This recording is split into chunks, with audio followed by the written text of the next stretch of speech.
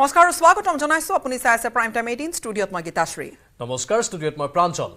এটা গুৰুত্বপূৰ্ণ খবৰ অসমৰ বিৰুদ্ধে কংগ্ৰেছৰ অপপ্ৰচাৰ কংগ্ৰেছ সভাপতি মল্লিকাৰ্জুন খাৰ্গেৰ পুত্ৰ প্ৰিয়াংক খাৰ্গেৰ অসমক উপহাস অসমত স্থাপন হ'বলগীয়া সেমিকন্ডাক্টৰ প্ৰকল্পক লৈ বিৰূপ মন্তব্য খাৰ্গে পুত্ৰৰ অসমত সেমিকন্ডাক্টৰ প্ৰকল্পৰ প্ৰয়োজন নাই বুলি এক্স হেণ্ডেলত উদ্ভট মন্তব্য দিছে কংগ্ৰেছ নেতাজনে অসমত দক্ষতাৰ অভাৱ আৰু গৱেষণাৰ পৰিৱেশ নাই অসমত কোনো উদ্ভাৱনাৰ পৰিৱেশ নাই বুলিও উপহাস কৰিছে প্ৰিয়াংক খাৰ্গে তেনেস্থলত অসমত সেমিকন্ডাক্টৰ প্ৰকল্পৰ কি প্ৰয়োজন বুলি সামাজিক মাধ্যমত প্ৰশ্ন কৰ্ণাটকৰ গ্ৰামোন্নয়ন পঞ্চায়তী ৰাজ আৰু তথ্য প্ৰযুক্তি দপ্তৰৰ মন্ত্ৰীগৰাকীৰ এক চেণ্ডেলত প্ৰকাৰান্তৰে অসমবাসীয়ে একো নাজানে বুলিয়ে উল্লেখ কৰিলে মল্লিকাৰ্জুন খাৰ্গেৰ পুত্ৰই অসমত তথা অসমবাসীক খাৰ্গে পুত্ৰৰ চূড়ান্ত অপমানক লৈ এতিয়া তীব্ৰ প্ৰতিক্ৰিয়াৰ সৃষ্টি হৈছে প্ৰিয়াংক খাৰ্গেৰ মন্তব্যত জাঙুৰ খাই উঠিছে ৰাজ্যিক বিজেপি অসমলৈ আহিলে মল্লিকাৰ্জুন খাৰ্গেৰ পুত্ৰক অসমীয়াৰ মেধা তথা ঔদ্যোগিক পৰিৱেশৰ পৰিচয় কৰাই দিয়াৰ প্ৰত্যাহ্বান ভাৰতীয় জনতা পাৰ্টিৰ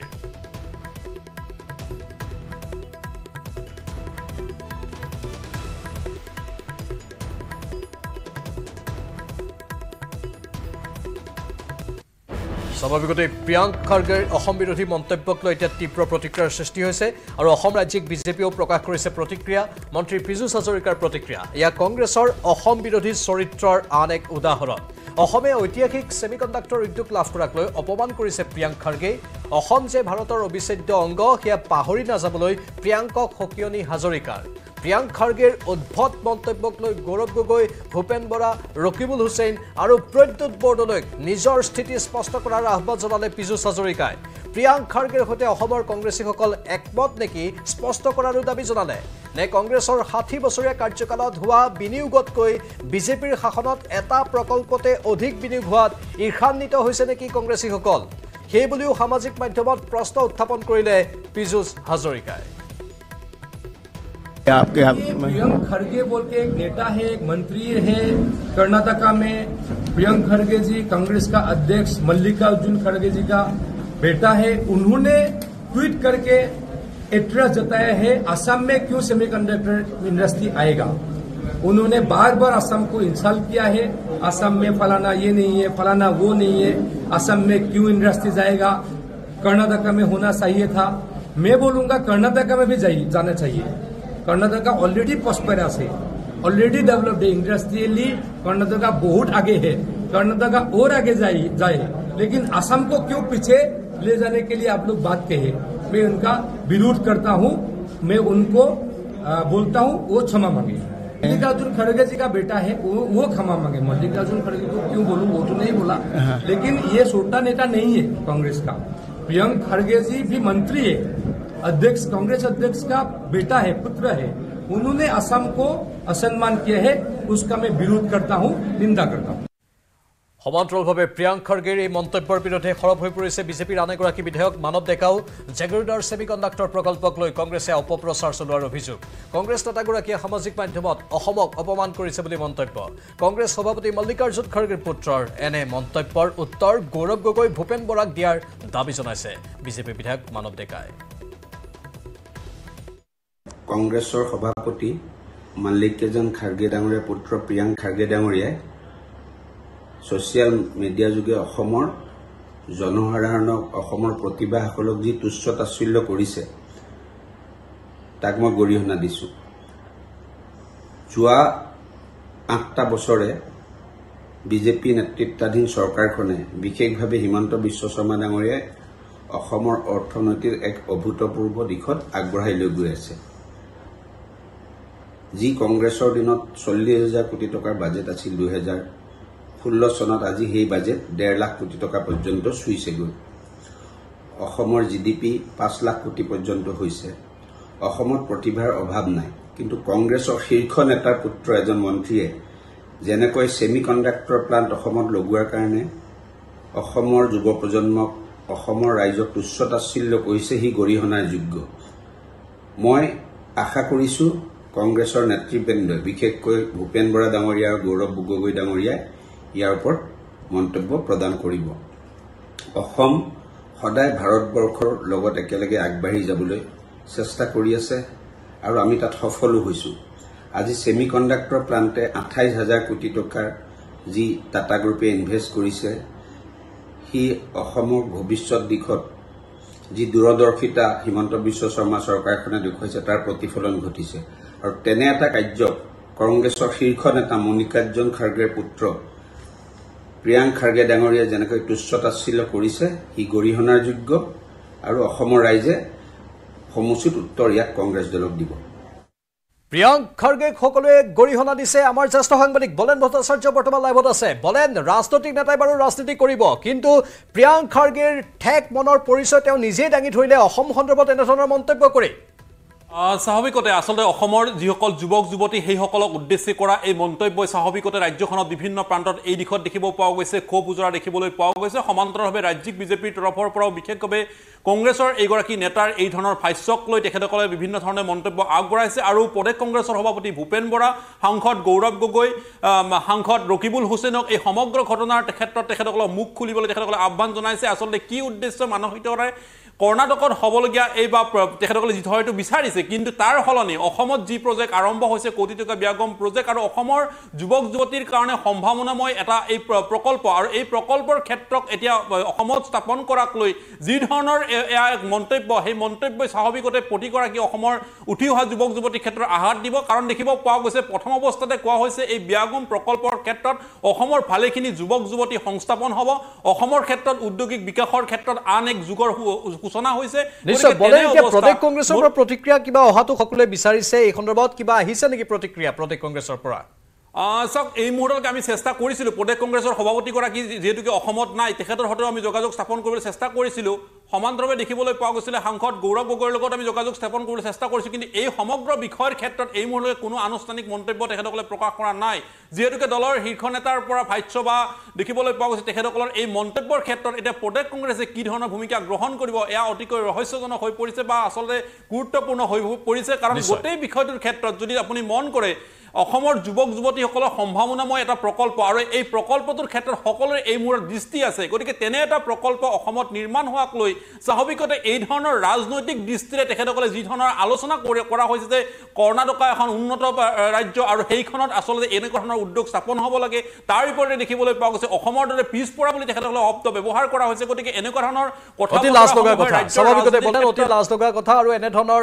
এজন ৰাষ্ট্ৰীয় নেতাৰ পুত্ৰৰ এজন মন্ত্ৰীৰ এখন ৰাজ্যৰ মন্ত্ৰীৰ মুখৰ পৰা এনে ধৰণৰ কথা শোভা নাপায় আৰু এই ক্ষেত্ৰত সকলোৱে এতিয়া প্ৰদেশ কংগ্ৰেছৰ পৰাও প্ৰতিক্ৰিয়া বিচাৰিছে ধন্যবাদ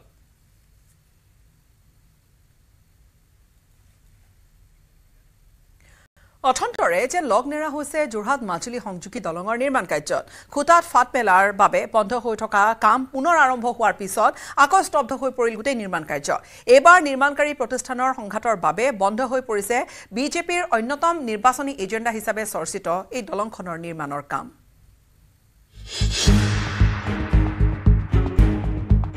আহাৰ হেতুত আউল যোৰহাট মাজুলী দলঙক লৈ পুনৰ অনিশ্চয়তা নিৰ্মাণ প্ৰতিষ্ঠানৰ অৰিয়াউৰিত বন্ধ নিৰ্মাণ কাৰ্য উদ্বিগ্ন মুখ্যমন্ত্ৰীৰ কেন্দ্ৰীয় পথ পৰিবহণ মন্ত্ৰী নীতিন গাডকাৰীলৈ পত্ৰ মাজুলীবাসীৰ দীৰ্ঘদিনীয়া সপোন যোৰহাট মাজুলী সংযোগী দলংখনৰ নিৰ্মাণৰ সময়ৰ পৰাই যেন অথন্তৰে লগ নেৰা হৈছে প্ৰথমে নিৰ্মাণ কাৰ্যৰ আৰম্ভণিতে দলঙৰ খুটাত ফাট মেলিছিল ফলত কিছুদিন বন্ধ হৈ পৰিছিল কাম তাৰ পিছত চৰকাৰী হস্তক্ষেপত বিসংগতি আঁতৰাই পুনৰ আগবাঢ়িল নিৰ্মাণ কাৰ্য কিন্তু হঠাৎ নিৰ্মাণকাৰী প্ৰতিষ্ঠানৰ সংঘাতৰ বাবে পুনৰ স্তব্ধ হৈ পৰিল বহু প্ৰত্যাশিত দলংখনৰ নিৰ্মাণ কাৰ্য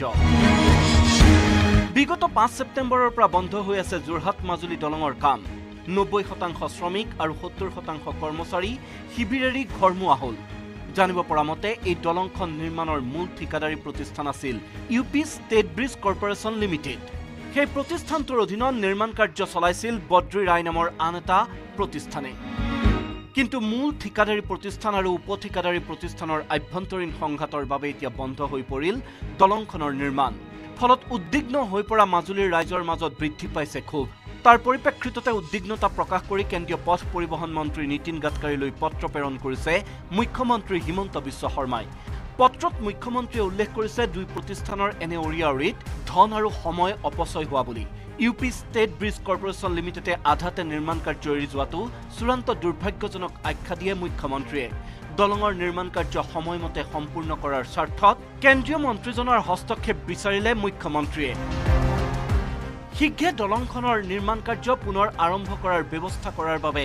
গাডকাৰীক জনালে আহ্বান প্ৰয়োজন হলে মুখ্যমন্ত্ৰীয়ে পুনৰ নিবিদাৰ আহ্বান কৰি কাম আৰম্ভ কৰাৰ বাবে জনালে আহ্বান উল্লেখযোগ্য যে 2021 চনৰ 28 ফেব্ৰুৱাৰীত দলংখনৰ আধাৰশিলা কৰিছিল প্ৰধানমন্ত্ৰী নৰেন্দ্ৰ মোদীয়ে সেই বছৰে 29 নৱেম্বৰত আনুষ্ঠানিকভাৱে দলংখনৰ নিৰ্মাণ কাৰ্যৰ শুভাৰম্ভণি কৰা হৈছিল 2025 ডিসেম্বৰৰ ভিতৰত দলংখনৰ কাম সম্পূৰ্ণ কৰাৰ কথা আছিল কিন্তু নিৰ্মাণকাৰী প্ৰতিষ্ঠানৰ অৱহেলাত এতিয়া সময়মতে নিৰ্মাণ সম্পূৰ্ণ নোহোৱাৰ আশংকা ঘনীভূত হৈছে ইতিমধ্যে শীঘ্ৰে নিৰ্মাণ কাৰ্য পুনৰ আৰম্ভ নহলে প্ৰতিবাদৰ হুংকাৰ দিছিল মাজুলী জিলা বিজেপিৰ সভাপতি তাৰ পিছতে বিষয়টোত হস্তক্ষেপ কৰিবলৈ বাধ্য হয় মুখ্যমন্ত্ৰী কিন্তু প্ৰশ্ন হৈছে অসমত কিয় কেন্দ্ৰীয় পথ পৰিবহণ বিভাগৰ প্ৰতিটো প্ৰকল্পই হৈছে বিফল উল্লেখযোগ্য যে কৰ্মদক্ষতাৰ বাবে দেশৰ লগতে বিদেশতো প্ৰশংসিত হৈছে মন্ত্ৰী নীতিন গাডকাৰী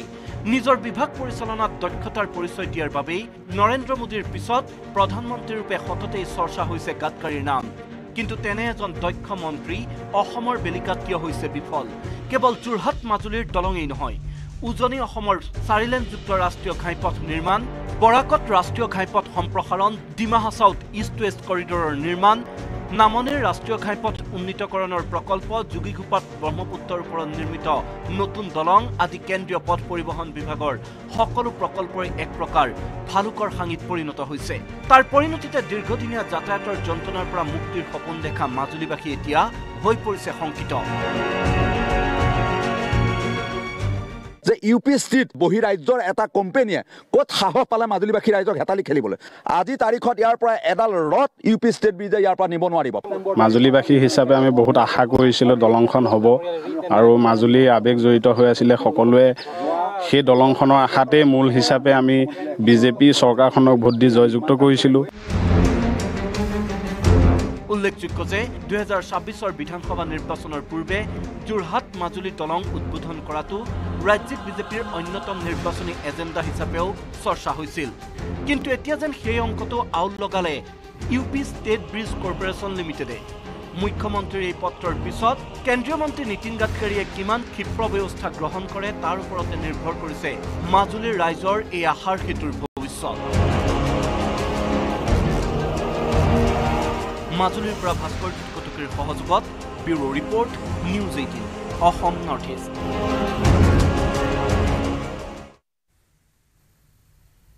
অসম চুক্তিৰ 6 নম্বৰ দফা ৰূপায়ণৰ প্ৰসংগ ন্যায়াধীশ বিপ্লৱ কুমাৰ শৰ্মা সমিতিৰ প্ৰতিবেদন কাৰ্যকৰীকৰণ সন্দৰ্ভত অখিল গগৈৰ প্ৰতিক্ৰিয়া অসমীয়াৰ সাংবিধানিক ৰক্ষা কবচ প্ৰদানত এই প্ৰতিবেদন ব্যৰ্থ হৈছে বুলি অখিল গগৈয়ে প্ৰতিক্ৰিয়া প্ৰকাশ কৰিছে প্ৰতিবেদনত আছে বহু সীমাবদ্ধতা মাটি আৰু সম্পদৰ সুৰক্ষাৰ কথা প্ৰতিবেদনত নাই প্ৰতিবেদনখন মূলতঃ কেন্দ্ৰীয় চৰকাৰে গ্ৰহণ কৰিব লাগে কিন্তু কেন্দ্ৰীয় চৰকাৰে এতিয়ালৈ প্ৰতিবেদনখন গ্ৰহণ কৰা নাই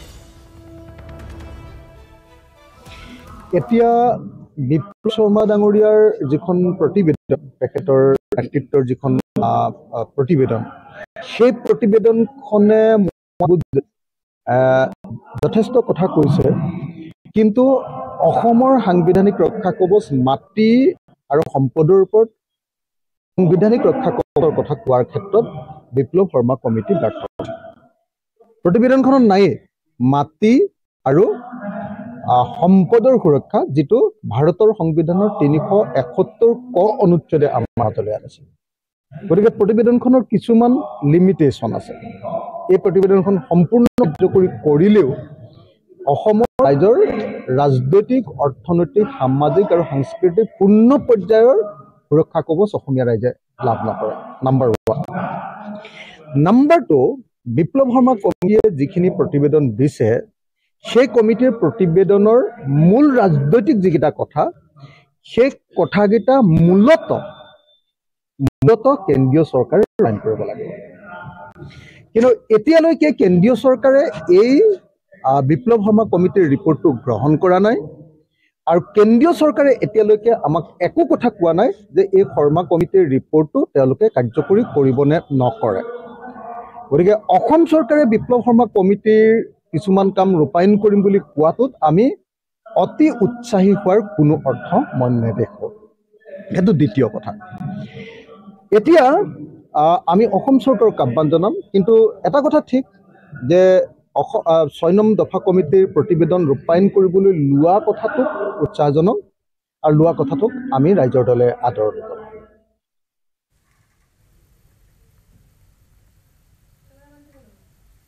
পুনৰ বহিৰাগতৰ দপদপনি। এবাৰ খাটি খোৱা অসমীয়া যুৱকৰ চাইকেল ৰাখিলে বহিৰাগতই। ৰাজকুমাৰ চাহু নামৰ বহিৰাগত লোকজনৰ ঘৰত কাম কৰা মজুৰি বিচাৰি গৈছিল বিকাশ মিৰ্ধা নামৰ লোকগৰাকী। বিকাশৰ অভিযোগক মানি লোৱা নাই ৰাজকুমাৰ চাহুৱে।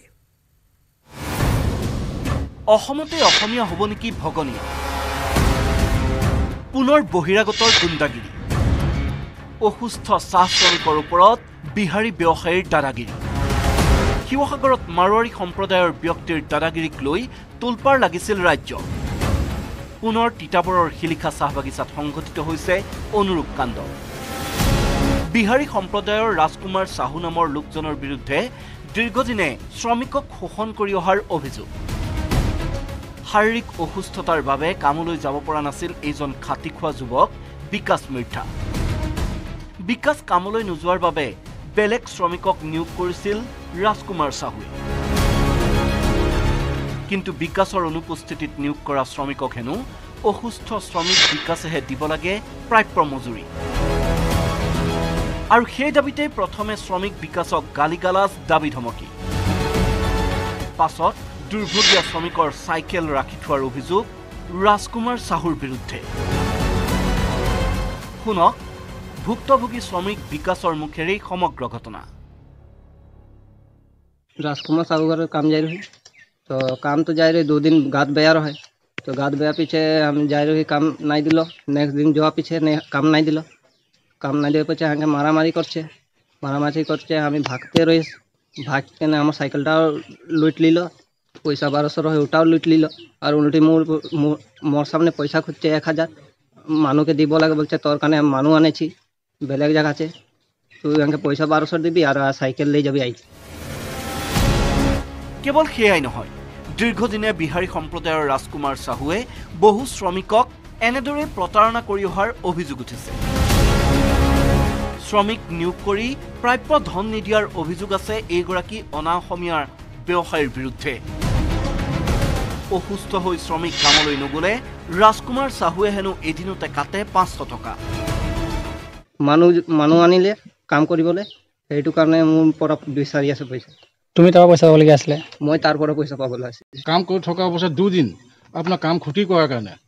ল'ৰাটোক 400 টকা পইচা পাবলৈ আছিলে। সেই টকা আনিবলৈ গৈছিলে, কিন্তু পইচা আনিবলৈ যাওঁতে সেই পইচাটো বিচাৰিছিলে। উপৰঞ্চি কৈছে তোক কিহৰ পইচা দিব লাগিব বোলে, তই 2 দিন বোলে কামত নাহিলি, কিহৰ টকা লাগে তোক? মোৰ বোলে ইমান লছ তই কৰিলি, তই উপৰঞ্চি 1000 টকা দে বুলি কৈ আমাৰ 4 জনগোষ্ঠীৰ ল'ৰা এটাক এই বিহাৰী এজন মাৰিছে। ভাবক ৰাজকুমাৰৰ অটপালিত এতিয়া কেনেকৈ চলিব খাটি খোৱা শ্ৰমিক। ইফালে বিকাশ মিৰ্ধাৰ চাইকেল বলপূৰ্বক ৰাখি থোৱাৰ বাবে 24 ছেপ্টেম্বৰতেই বান্দৰচলীয়া আৰক্ষী চকীত দাখিল কৰিছিল এজাহাৰ। 24 ছেপ্টেম্বৰতেই দুৰ্ভগীয়া বিকাশ মিৰ্ধাই এজাহাৰ দাখিল কৰিছিল বান্দৰচলীয়া আৰক্ষী চকীত। কিন্তু মঙলবাৰেহে থানাত হাজিৰ হয় ব্যৱসায়ী ৰাজকুমাৰ চাহু। থানা চৌহদৰ বাহিৰৰ পৰা সংবাদ মাধ্যমক ব্যৱসায়ীজনে ক'লে মোৰ ওপৰত ষড়যন্ত্ৰ হৈছে। মইতো ক'লোৱে টকা 1000 এইবাৰ মোৰ পৰা লৈ গ'ল। লৈ যোৱাৰ পিছত সি কামত আহিম বুলি ক'লে, তাৰপিছত নাই। তাৰপিছত এদিনৰ পিছত আহি কাম কৰিলে, এদিন কৰিলে সি 500 টকা হাজিৰা পায় এদিনত। আৰু তাৰপিছত তাক মই ক'লোঁ মোক পইচাটো ঘূৰাই দে। সি কৈছে আপুনি কিহৰ পইচা পায়? তাৰপিছত কৈছে বোলে মোৰ চাইকেলটো আপুনি থৈ দিয়ক, বোলে মই আহি পিনে লৈ যাম। 6 দিনমান মানুহটো গায়ব, নাই অহা। সেইকেইটা বনাই লোৱা হয়। কোনে বনাইছে? এহেঁতি নিজে বনাই লৈছে মিলি পিনা। সেইবিলাক নহয়, সেইকেইটা মিছা কথা হয়। তিতাবৰৰ পৰা অনল Yadav, news 18 Assam north east.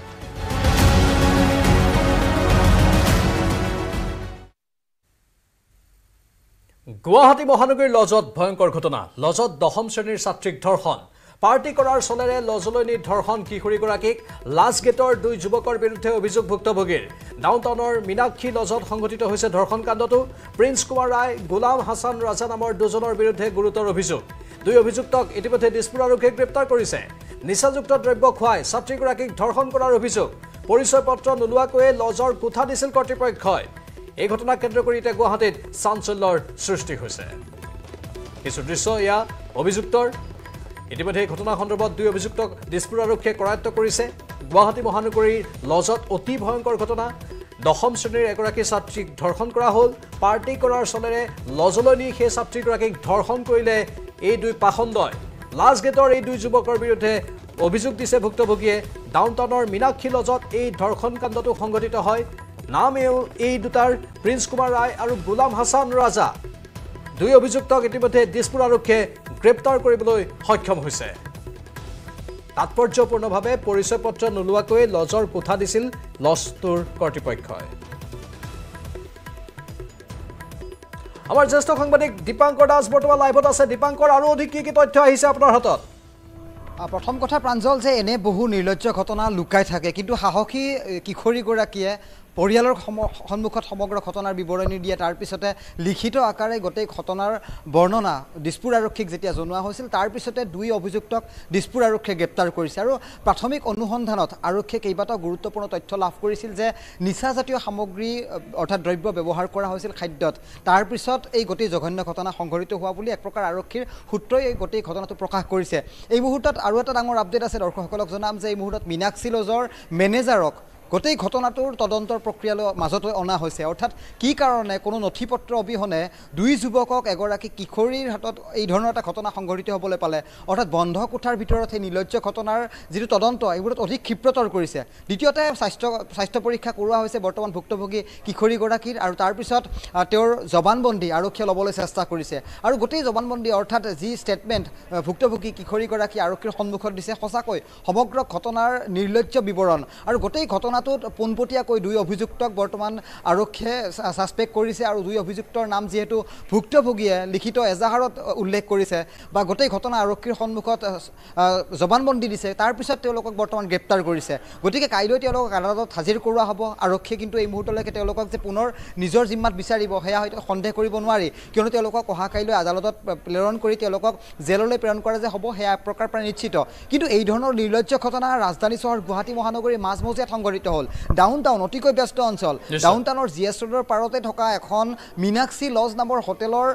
বন্ধ কোঠাৰ ভিতৰত এই ধৰণৰ ঘটনা সংঘটিত হ'বলৈ পালে অৰ্থাৎ কিদৰে প্ৰলোভন দি এগৰাকী ছাত্ৰীক তাকো আমি জানিব পাৰিছোঁ ছাত্ৰীগৰাকী দশম শ্ৰেণীৰ ছাত্ৰী অৰ্থাৎ এগৰাকী নাবালিকা গতিকে সেই কিশোৰীগৰাকী কি উদ্দেশ্যে কি এই অসৎ যি কাৰ্য সম্পাদন কৰাৰ উদ্দেশ্যে দুই যুৱকে হোটেলৰ কোঠালৈ লৈ যাবলৈ সক্ষম হ'ল গোটেই ঘটনাটো কিন্তু আৰক্ষীৰ অধিক অনুসন্ধানৰ কিন্তু খুবেই প্ৰয়োজন আছে পুনৰ প্ৰাঞ্জল কৈছোঁ যে বৰ্তমান স্বাস্থ্য পৰীক্ষা কৰোৱা হৈছে কিশোৰীগৰাকীৰ আৰু বৰ্তমান প্ৰিন্স কুমাৰ আৰু যি আন এগৰাকী অভিযুক্ত গোলাম হাছান দুয়োগৰাকী বৰ্তমান দিছপুৰ আৰক্ষীৰ লকআপত আছে আৰক্ষীৰ জিম্মাত আছে তেওঁলোকক অধিক সোধপোছ চলাই থকা হৈছে যে কিয় এই ধৰণৰ এটা